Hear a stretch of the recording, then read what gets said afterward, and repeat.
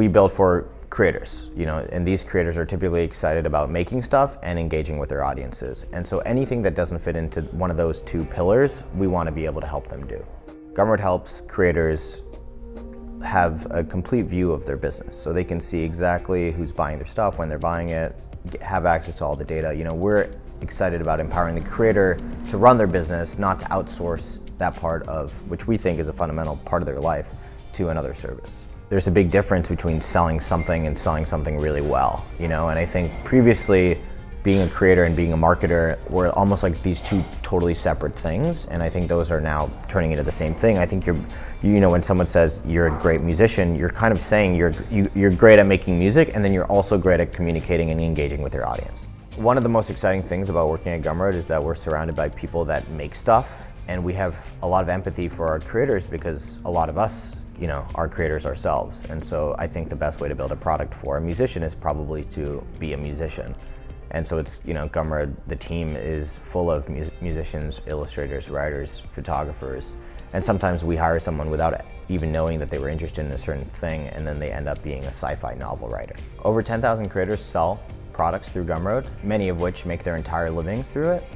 And it's really cool to meet them and their families and think about the impact that Gumroad is going to have over the next 10 years. I think we have an amazing community of creators.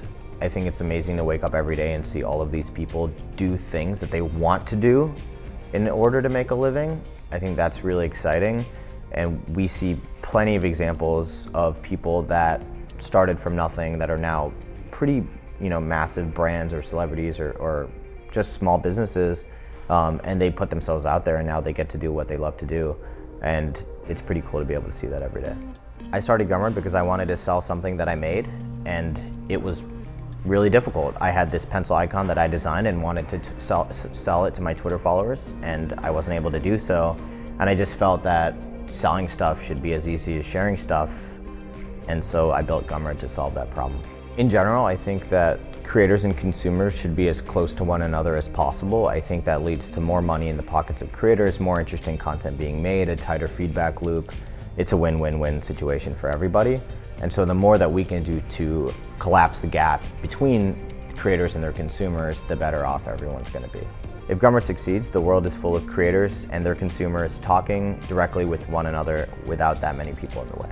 I think being creative should be a viable way to make a living. I think it's scary to me that people tell their parents that they want to be a musician when they grow up, and it's almost a joke. And I think that a world in which anyone, a 12-year-old can say, hey, I want to be a musician, a writer, a filmmaker, a photographer, and those are viable career options for people, I think that would be really cool.